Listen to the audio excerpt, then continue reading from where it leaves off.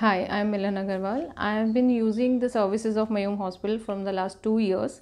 Generally, I used to come for tits and bits like cold cough and something like that. But this time I was admitted in this hospital with severe cough. From the last 2 months, I was facing the issues and I was breathless. And finally, I got Dr. Manish, and I'm really thankful to him that he actually diagnosed my issue, which I have been suffering from the last 3 years. I have been constantly getting this cough again and again repeatedly, but I was not able to get the correct diagnose.